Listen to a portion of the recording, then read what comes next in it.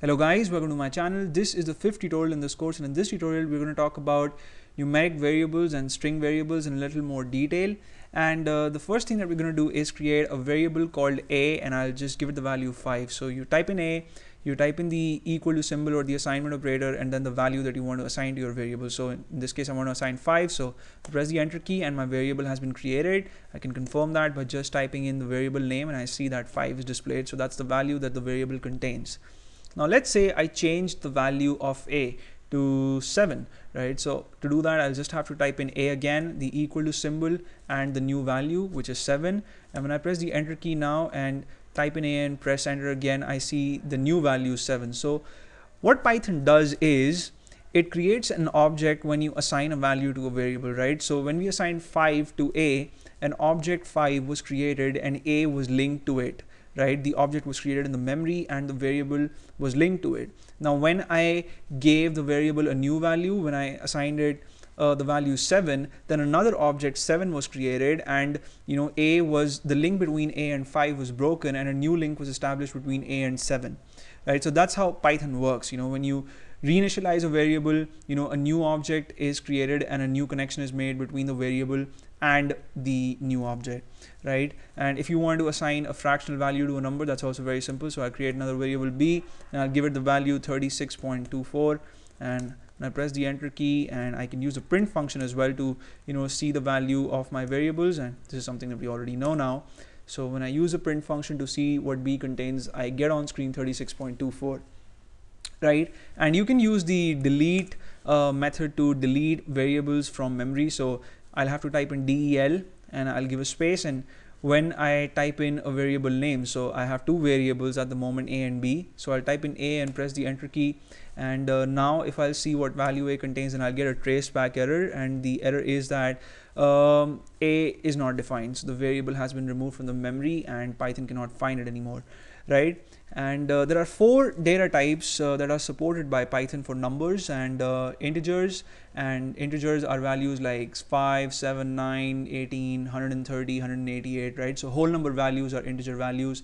And then you also have float data type, and float values are fractional values like 36.24 or 17.98, etc. And then you also have the long data type, which is used to have like really big numbers. You have to add the alphabet L, and you won't really have to work with the long data type much unless you're dealing with astronomical figures, right? And then you also have the complex data type in Python, and a complex number has 2 parts, as you guys know. One is the real part and the other one is the imaginary part. And the way you work with complex numbers in your mathematics textbooks, it's the same way for Python. So if you have to create a complex number, let's create a couple. In fact, I'll call one myvar, and I'll give it the value. Let's say this variable has a real part of 7 and an imaginary part of -4. So I'll type in 7 and then the minus sign and then the imaginary part 4, and then I'll type in the alphabet J, right? So the number that has the alphabet J next to it, that's the imaginary part, and the number that doesn't have that is the real part. So 7 minus 4j is a complex number, and I can see its value by just typing in myvar.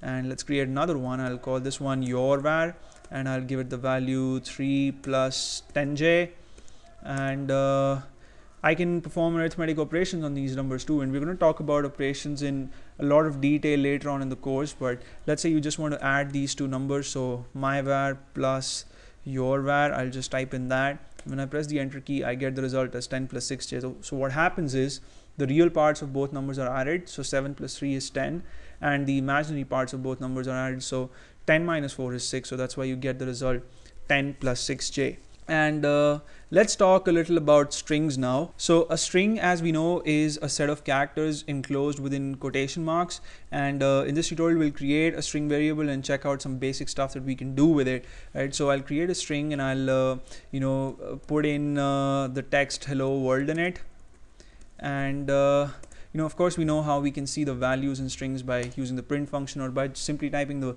name of our variable, and the text is displayed. Now let's say you want to get a part of the string and not the entire string. So suppose you want to extract the word hello from the string. The way you can do that is by typing the name of the string, and then you can get a pair of square brackets, and these are not parentheses but square brackets, and then you have to specify the index position of your first character. And in Python, in a string, the index position of the first character is 0, and the index position of the second character is 1, and so on and so forth, right? So if I simply type in 0 here and press the enter key, then H, that is the first alphabet in the string, will be returned to me. And if I want to extract an entire portion of the string, then I have to specify the index position of the beginning character. So in this case, it will be 0, and then you'll have to type in the colon, and then you'll have to specify the number of characters that you want to pull out. So I want to pull out the first 5 characters for the word hello. So I'll type in 5 here, and when I press the enter key, the word hello is returned to me, right? And I can do the same thing within a print function as well. And let's say you want to extract the second word world from the string. So to do that, I'll type in str, and within square brackets, I'll type in the index position of the alphabet W in the string. And if we check, H is 0, E is 1, L is 2, the second L is 3, O is 4, the space is 5, and W is 6. So I'll have to type in 6 here. And since the word world is the last word in the string, I can just type in a colon and not type anything else after that, right? So if you just specify the colon and nothing after it, then Python extracts the component of the string from the beginning character till the end of the string, right? So world, the entire word will be extracted. Press the enter key, I get my word. And the next thing that we're going to check out is, what if you want to display a string a bunch of times? So if you have a website and you want to display the message good morning like 15 times, then let's say we want to display hello world 4 times. So I'll type in str, and then the asterisk symbol or the multiplication operator, and the number of times you want the string to be repeated. So in this case, I want it to be repeated, let's say 4 times, and when I press the enter key, I see the word the string hello world repeated 4 times, right? And this is not very useful. I mean, it's not useful in the current form at least, but then there are some things that you can do with this that are interesting, and we'll be checking those out later on in the course. And let's say you want to concatenate strings, and what I mean by that is you want to add something to the string hello world and display that, right? So to do that, I'll type in str, the name of the variable, and then the addition symbol this time, and then within double quotes I can type in any other string like what's up, right? And when I press the enter key now, I see the string hello world first, a space character, and then what's up, right? And that's because I have a space character here in the second string. So that's it for now. In the next tutorial, we're going to talk about lists and tuples. Lists and tuples are data types in Python, and really interesting and important data types. And I hope you guys are having fun in this course, and you may subscribe to my channel if you haven't already. And I'll see you in the next tutorial, and take care.